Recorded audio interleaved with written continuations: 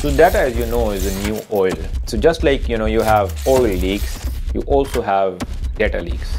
And the primary challenge that comes from data is when organizations decide that third party would be the ones who are going to process and store the data.